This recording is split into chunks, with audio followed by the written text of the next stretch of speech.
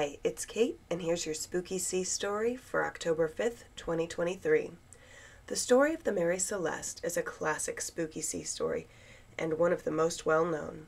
In 1872, the Mary Celeste departed New York City bound for Italy. A month later, it was discovered off of Portugal, completely abandoned. The lifeboat was missing, and it seems safe to assume the crew abandoned ship and something happened to the lifeboat. But despite many existing theories, the reason for the abandonment has never been definitively explained. Come back again tomorrow for another spooky story.